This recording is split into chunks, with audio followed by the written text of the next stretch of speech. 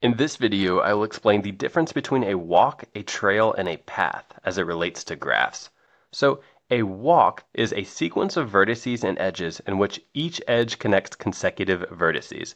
So, if we take a look at this graph that I've created down here, let's check out an example of a walk. Let's say we start at vertex A right here, and let's say we move to vertex B, then we move to vertex D, then to E, and then maybe we go back to D, and then maybe we go back to B. That would be an example of a walk. Now, the way that we can write a walk is by using the names of the vertices and arrows connecting them. So here's how we can write the walk that we just did. We started at vertex A, then we went to B, and then we went to D, and then to E, and then back to D, and then we ended at B. So this is an example of a walk. Now, an example of something that wouldn't be a walk would be like this: A, B, C, D. So why would this not be an example of a walk? Well, if we consider our graph right here, if we go from A to B, that's perfectly valid, but then this walk says we need to go from B to C. Notice that there is no edge connecting B and C. So this is not even possible. This walk is not even possible. So this sequence would be an example of something that is not a walk. So a walk is pretty straightforward. You're just moving from one vertex to the next using edges. And you're allowed to visit every edge as many times as you want, and you're allowed to visit every vertex as many times as you want. Alright, now let's consider what is a trail. Well, a trail is just a walk where no edges are repeated. So let's check out an example of that. Let's say we started at vertex A, and then we went to B, then we went to D, then to E, and then to B. This would be an example of a trail, so let's write that out. So here is the trail that we just made. And we'll notice that when we went on this trail, we didn't repeat any of the edges. So we went from A to B, to D, to E, back to B. So we didn't repeat any edge more than once. Now, we did repeat this vertex B. We visited this vertex twice, but that's okay, that's allowed. So that is considered a trail. Now let's consider what is a path.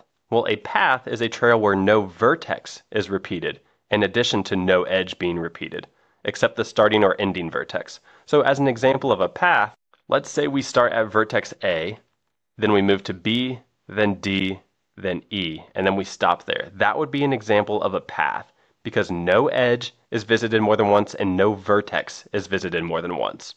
So let's write that down. So that would be an example of a path. Now, one thing we'll notice about walks, trails, and paths is that every path is a trail and a walk, and every trail is a walk. So you can think of it as going from a walk to a path, we're getting more restrictive in our definition, or we're getting more specific about the requirements that we have to meet. All right, now as a little extra practice, let's consider this graph right here, and let's determine if each of these three sequences are walks, trails, or paths. So let's consider this first sequence. It says we start at vertex A, then we move to B, then to C, then to D, then to B. So for this particular sequence, we can see that no edge was repeated, but we did visit vertex B more than once. So this particular sequence meets the requirements for a walk and a trail. Because remember, for a trail, no edge can be repeated, and in this particular sequence, we did not repeat any edge. But we did repeat a vertex, so this would not be a path. So for this one, we'll say this is a trail, and if we'd like to, we can also note that it's also a walk, since every trail is a walk. Now let's consider this second sequence right here. So this says we start at vertex E, we go to C, we go back to E, then we go to D, then we go back to E. So for this particular sequence, we visited two edges more than once, and we visited vertex E multiple times. So this one only meets the requirement for a walk. It doesn't meet the requirements for a trail or a path. So we'll say walk for this one. And then let's consider this last sequence. So it says we start at vertex C, then we move to B, then to A, then to D, and then lastly to E.